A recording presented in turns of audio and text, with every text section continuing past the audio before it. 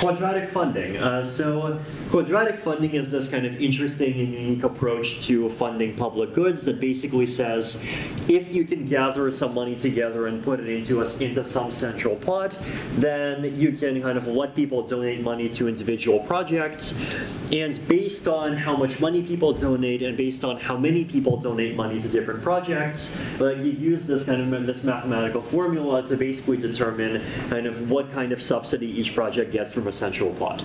It's actually this kind of really clever market mechanism that's kind of like halfway in between a market and a voting system, and I definitely encourage people to learn about it. There's kind of good articles about this, and it's also something that we've been out of testing on a small scale within the Ethereum ecosystem with, the most recent round releasing about, I think, $200,000 in subsidies, and the rounds just ended, and it's actually doing a pretty good job of kind of selecting projects that deserve community support and kind of helping to fund things that would otherwise potentially have a hard time getting funded.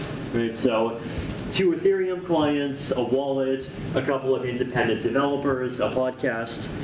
I think if things like this work well, then we can, I think even next year, literally see at least 5 to 10 people that are able to describe their full-time job as working for a DAO, and that would be really interesting to see.